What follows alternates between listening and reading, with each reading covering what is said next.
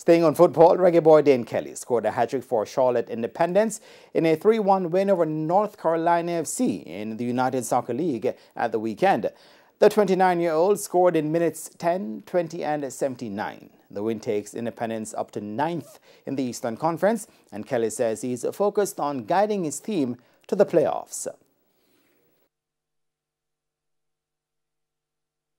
Goal for this season, I definitely try to get my team go playoff, you know. That's the main goal, you know. What is come after that, we just take it same way, but the main focus of just get the team into playoffs and make a run at the playoff. But it feels good to get the 3 goal there and get the team a win, because you don't know assume playoff time, so whoever they behind me, it's good to get that 3 points and just keep them behind the same way, you know.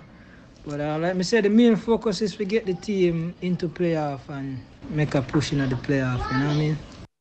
The hat-trick takes Kelly's tally for the season up to 8 goals and 3rd in the Golden Boot race. Another Jamaican, Junior Flemings, continues to lead with 10 goals.